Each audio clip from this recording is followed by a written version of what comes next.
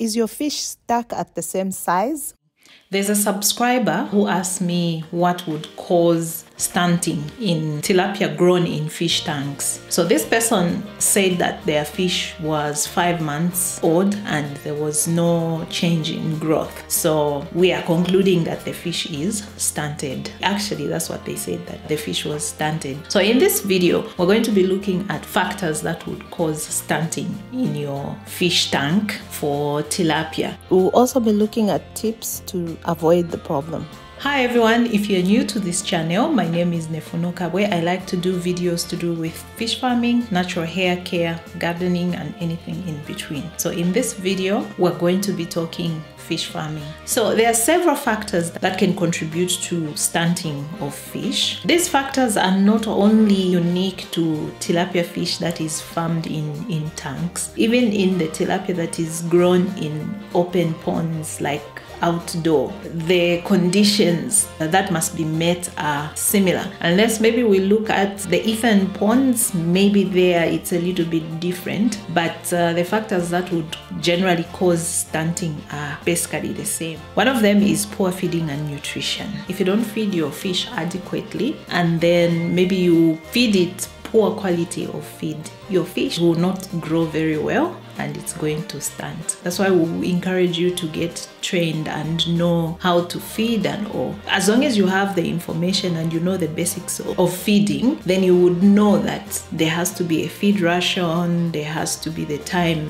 that you are going to feed, and you also know that the nutrition of the feed matters also. There has to be a certain amount of protein, a certain amount of fat in your feed. So now you don't really have to know all those details as a fish farmer. The manufacturers of the feed or the people that are selling the feed, most of the times they will be able to give you that information. So you can ask them how you can feed your fish. You ask them for the feed ration. There's usually a feed ration stuck on the wall for every kind of fish feed that you buy. For example, if it's IBAN Aqua, farm feed, well, farm feed is no longer on the market. Maybe feed or something.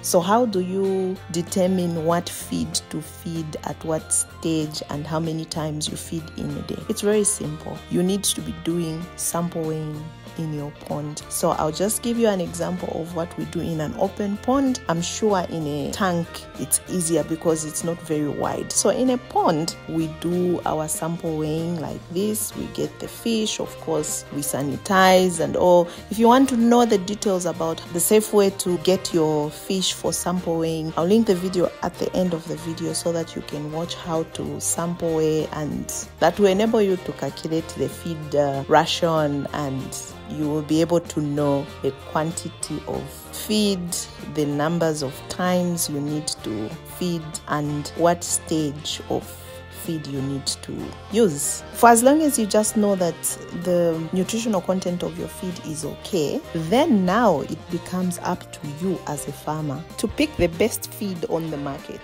You will need to look at availability, of course, the nutritional content, and the price. Now, a number of you have asked me what type of feed I use, and the answer is I've used several, but the one I've used the most is IBAN Aqua. So do your own research and find the best feed for you. So make sure that you always ask for your feed ration when you go to buy your fingerlings so that you feed your fish correctly. You need to check that your feeding was adequate and you were feeding good quality feed to your fingerlings. So for those interested in knowing more about fish farming, you can contact the experts. IBAN Aqua Fish will be conducting training 5th of September 2025, and the charges are 150 kwacha. So contact them on the numbers on the screen. I'll also link the numbers in the description down below. Then the second one is poor management of your fish tank. Fish requires clean water, especially if you've overstocked. If you've overstocked, it means there will be overproduction of waste. And if you overfeed, you're also contaminating your pond. So it means that there will be a lot of impurities in your water. There will be a lot of fertilization, which can become poisonous to the fish. Eventually increase the stress of the fish and stuntedness. I'll just stress this. Make sure that you have sufficient water and proper waste removal. You know, there's gunk that collects at the bottom. So since it's in a tank, there has to be a proper way or system in which you are draining that waste, because it's going to cause ammonia buildup in your tank, because the normal ponds have got an outlet that allows the drain to take along the fish poop and also reduces the fertilization. Because in your tank, you might end up finding that your water is becoming dark green, meaning your pond is over fertilized. And then when there's such a situation, you'll find that your fish will be gasping for air in the night,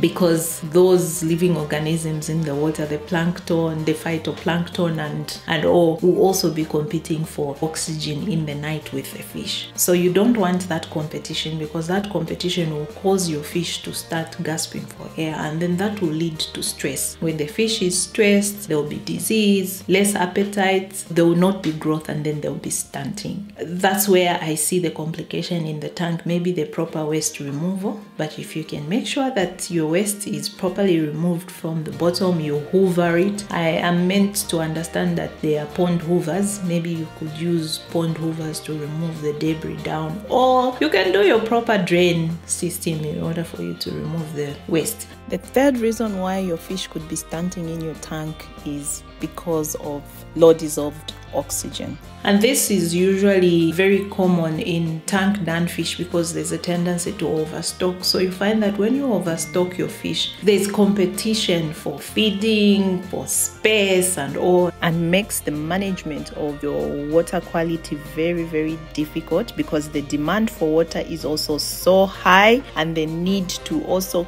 clean the debris and whatnot is also very high. This results into lowered dissolved oxygen, and this consequently leads to stress in your fish and disease as well as stunting. Make sure that your water is properly aerated, you have sufficient dissolved oxygen. Just like in a big pond, your water must be very adequate. Just make sure you don't overstock your tank, unless your tank is so advanced that you have proper flows of water and aeration. Then you can use the standard, which is usually between 50 to 70 fish per square meter, which is a lot and better as compared to the lower stocking densities in our ordinary ponds. But if you can manage your aeration, you can manage to clean your water frequently, maybe you can afford to kind of overstock, but not to overcrowd. So you need to be able to manage that. So the temperatures also matter. For example, we're in the cold season. This is not the right time to stock. Even if you are so energized, you want to stock right now, I would say hold your fire. Maybe just make sure that you do your excavation now, your preparations and everything, so that after the cold season now you can stock, because there is a required temperature for the fish, and your temperature should be between 27 to 30 degrees Celsius. Anything below that makes the fish not be active, it won't have appetite to eat, and because of that it will be not growing and it will stunt. Number 5. The other reason that could cause your tilapia fish to be stunted in your tank is poor management of pH of your water. Normally, the fish would survive and grow in a pH that is within the range of 6.5 to 8.5. And you also need to avoid higher fluctuations, because these would likely cause stress, damage to the eyes, the skin, and the gills. So to cure that problem, you need to make sure that your pH is monitored and is within the recommended range.